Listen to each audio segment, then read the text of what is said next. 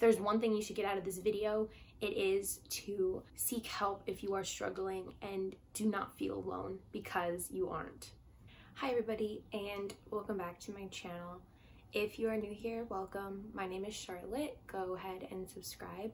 And for those of you who don't follow me on social media, I posted about a week ago that I was taking a break from making videos because of everything going on. I wanted to further educate myself and listen to the voices and efforts of others related to the Black Lives Matter cause. So many lives have been taken because of systemic racism and injustice, and I want to make sure I'm educated so that going forward I can help be part of a solution and promote change. It's not going to be easy for our country, but we can get there if everyone takes the time to educate themselves and learn about what you can do and continue to promote change. It's not going to go away until changes are made, which might take a little while, but we have to keep at it. We have to keep promoting this change and being part of it. And that's the only way that anything is going to happen for our country going forward. So I just wanted to start by saying that that's why I hadn't been posting videos, but I am going to start back up with them today. But nothing has gone away. It's still here. We need to keep being part of that change, keep listening to others, keep doing what we can. Today, I wanted to, kind of in light of recent events, talk about being open about mental health and my mental health journey. I know this is a really hard time for a lot of people with COVID and having to quarantine. That itself was a big struggle mentally, but then everything going on, all of the injustices that we see in our country, that can really take a toll on your mental health. And I can't even imagine the toll that it has taken on the Black community. I support you. I'm here for you. I don't know what you're feeling because I am white, but I want to express that I'm here for you and I want to be a part of that change. I'm just going to talk a little bit, be open about things. It's a little bit of a serious topic, but I think that in a lot of our country, mental health is something that is not really talked about a lot, and it should be, because it's really serious. You know, it's how you feel every day. It could impact your life, your work, your relationships. It could really impact everything.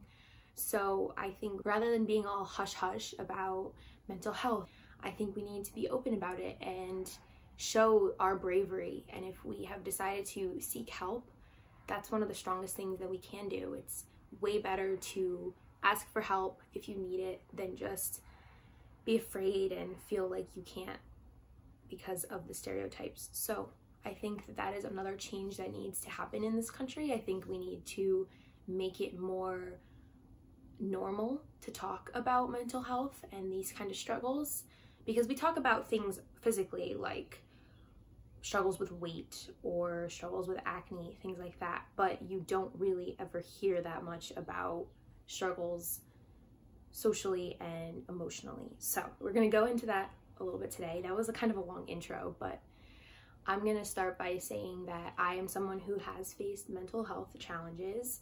I deal with anxiety, which usually can come in overwhelming waves, and it has impacted some things in my life. I've had anxiety probably since, I don't even remember. It's been a really long time, but once school kind of got more serious and high school, college kind of in that realm, it would overwhelm me a lot more because things were just kind of crazy in my life and there was a lot going on, and that kind of fed into my anxiety. So I have dealt with that for a while, and sometimes that can lead to periods where I'm overwhelmingly sad, and frankly, those are just periods in my life when I'm kind of depressed. I have gone and asked for help and have gotten counseling and have talked to others about it, and that has helped me tremendously, because one thing I can tell you is you are not alone. You are not the only one facing mental health issues. So there are people out there who can help you, who can relate to you and who you can get through it together.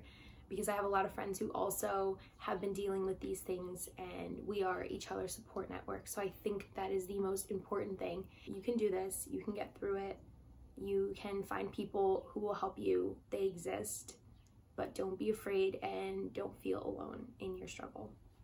So I think my first kind of tip, if you are going through this, is to reach out to your school's counseling department. In high school, that could be the form of a guidance counselor, or maybe reach out to one of your teachers that you trust or something like that. But then going forward in college, a lot of schools have specific counseling services that they offer for people. And usually they're free, but you have to look into it depending on your school. That can be really helpful because it could just provide a way for you to talk to somebody if you're feeling like you're lonely and you need somebody to hear your thoughts and you need help getting through it. You could just reach out to them and they could set you up with a therapist to talk to. There's nothing wrong with therapy. It can be so helpful just to have somebody unbiased listen to your thoughts and your feelings and help you get through it. They can help you find ways to cope with your feelings. There are so many great benefits of therapy, no matter who you are.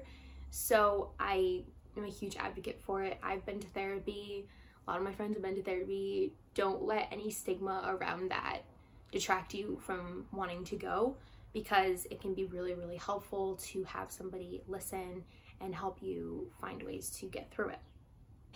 You can call your insurance if you have insurance and ask for in-network providers. So the in-network providers are those that are covered under your insurance, and if you go to see them, they often have a smaller copay of maybe like $15 to $20 a visit, which is much more doable. Just give them a call. It's usually on the back of your insurance card. There'll be a number for mental health or behavioral services, so you can go ahead and call that number, or member services that they can help you too. And I know for the time being, this is just kind of an aside related to insurance, because of everything going on, some insurances are actually waiving the copay for mental health services until September 30th. So if you are struggling now because of recent events and everything going on in the world, give your insurance a call and ask about that and see if they are one of the ones participating in that waiving of fees, because now would be the perfect time to start going and seeing a therapist if you don't have to pay a copay. A lot of schools also have a call line 24/7 that you could call if you are in an emergency situation and need to get help. That is definitely something that I would recommend if you are really, really down and really struggling and you're having some thoughts. Just give them a call. They're always able to help you. If you can't get a therapist and your school does not offer it, there are actually some apps that have people that you can talk to for, not for free, you still have to pay, but it is a reduced charge, and I don't think you need insurance for them. I myself have not tried any of these apps, but I will link some of the ones that I have heard great things about below in case you want to try them. And in the comments down below, let me know if you've tried any of them or if there are others that have helped you, just so that anyone watching this video can be aware of all of the options that they have. On a more serious note, if you or someone you know has ever had thoughts or has planned hurting themselves or someone else, definitely give a call to the National Suicide Hotline. I will put that number in the description down below.